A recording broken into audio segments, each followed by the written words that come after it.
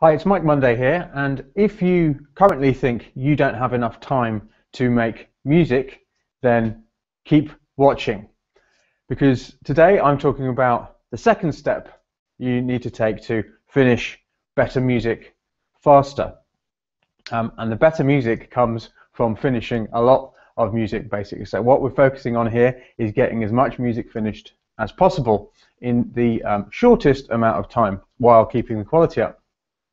Now, one of the problems electronic music producers face today, which no other musician in the course of human history has ever had to face, is that their main tool, that most of you use to make music, is also the main thing that distracts you, namely your computer. I don't think that Mozart had a Facebook piano when he was composing, for instance, and this is a really big problem, and it's a growing problem. There isn't really any hard data on what is going on now that I can find, certainly not for music producers, but there are two studies. Let me find my pen. There are two studies from back in 2005 which shed some light on how bad the problem is. Now, bear in mind, back in 2005 there wasn't Twitter. Facebook was still only on university campuses. There wasn't iPads, there weren't iPhones or anything like that. So the situation is going to be much, much worse now. But in 2005 there were two studies done of office workers. One study found that on average these office workers spent 28% of their day distracted, not focused on their task, and in another study they found that on average, when they did get distracted from a task, it took them on average 25 minutes to get back to the task, if they did at all. Now remember, this is in 2005, and yes, this is for office workers, but I haven't been able to find a study of electronic music producers as yet. Maybe I'll have to do one myself. But anyway, if we apply this to your music making, say you are doing 1 hour of music a day, and I'm going to round it up to 33% because it was back in 2005. I'm sure it's actually much worse than that. It's probably something like 50% of your time or 40% of your time distracted. But let's call it 33%. That means you have 40 minutes left to focus on your music. But remember, when you do get distracted, on average it takes you 25 minutes to get back to the task. So if you are working on music for 1 hour a day, that means you only have 15 minutes left, going on the figures in 2005 before Facebook, Twitter, iPhones, iPads, smartphones, all of the stuff that makes it increasingly difficult to stay focused on what you're doing.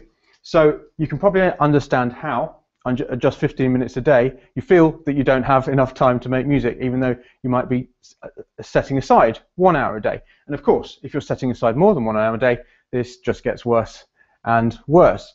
So, but what I want to focus on is, if you were able to completely focus on your music for that whole hour a day, what would the difference be?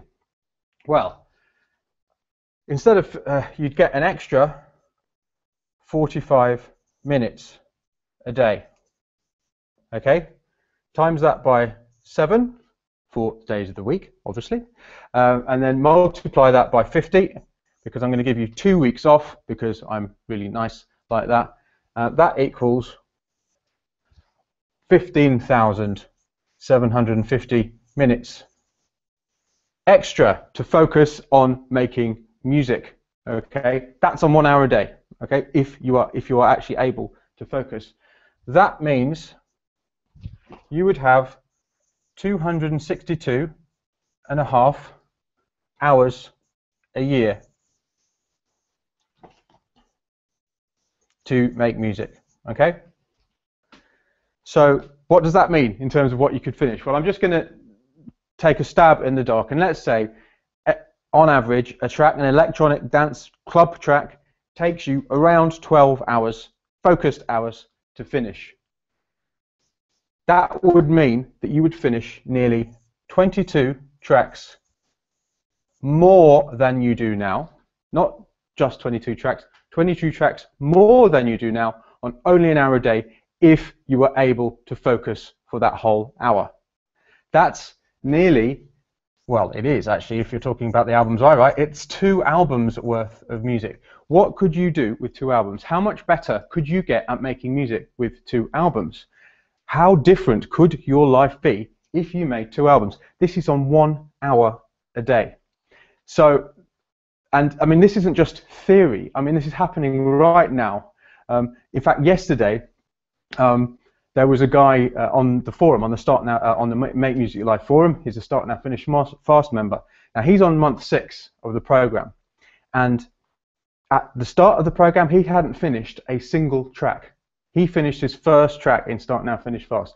He just posted on the forum yesterday saying he's in April, just gone by, he finished 8 tracks. And you might go, yeah, but they were probably terrible. But he also said he feels it's his best work. And this is with a full-time job and kids. He has finished 8 tracks, which he feels is his best work. I've listened to them, and I agree. So it's this stuff happens if you can actually learn how to focus. So if you say to yourself, I haven't got enough time to make music, you're probably asking the wrong question. How do I find the time?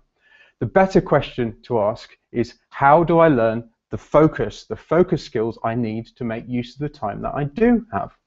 Because really, there is no limit to the amount you can do.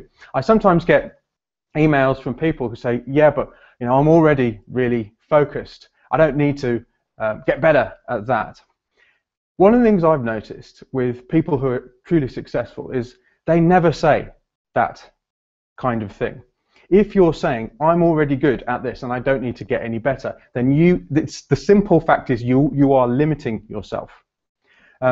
Because to become truly great, you must just understand one thing. You're never going to be as great as you could be.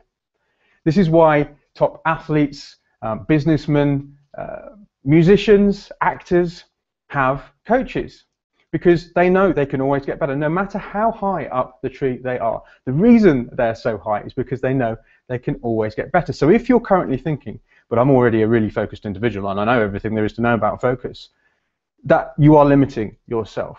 And I mean, this is also why I can coach DJ producers who are much higher up, who got much higher up the ladder than I ever did, because I have learned and I practice and I help people with the skills of focus. And trust me, there is no limit to how much you can prove. So step 2, what you absolutely must do is focus. Learn how to focus. And if you're wondering, but what exactly does that mean? Does that just mean cutting out distractions? Well, actually, there are 4 different skills involved in focus.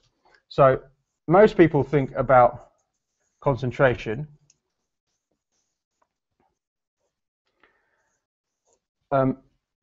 but on top of that, there is also intention, attention, and perception. Now, I don't have time because of this is a obviously a short 10-minute video to go into all of them, but let's focus on concentration and perception. Concentration is essentially the ability, the skill of being able to focus on a task at any one time. But what is almost more important is perception. Perception is knowing when you're not focusing on the task. How many times have you sat there and you've kind of got lost in whatever you're doing, and then you realize that you've spent the last 3 hours fiddling with the EQ on a hi-hat? Quite a few times probably, if you're anything like me. That's because you've got the great ability to concentrate, but you haven't developed the skill of perception, of actually being able to know when you're doing something which isn't helping, which isn't moving you forward. This is how people can get the boosts like 8 tracks a month, is because they've developed the skill of perception. You see, there are many things that you currently do which you think are helping you produce better music, and they may well be in some small sense, but they're not the best thing you can do, and they're not the most effective thing you can be doing. I've talked about them in a couple of other videos recently, but I'll just go through them again now. Things like watching tutorials and learning about music production is not the most effective use of your time if you want to make better music faster. Creating impossible conditions for that music before you finish it is not the best use of your time. By possibly creating needless complexity, focusing on the detail too much, being a perfectionist, having the ability to perceive when you are doing that so that you can then direct your attention, there you go, attention away from that to something much more useful is an incredibly important skill. Waiting until you have the perfect setup before you finish music. In that you are not focusing on the right thing. People have made brilliant music with terrible equipment. And right now, even if you've got a crappy old laptop with a copy of Ableton on it, the free copy of Ableton on it, you will have more music production power at your fingertips than any other musician in history. Thinking you need to master the software or equipment. Again, you are not focusing on the best, most effective way of getting better quickly. So all of these things, which might seem like they are actually helping you make better music, are actually directing your focus away from what you need to be focusing on.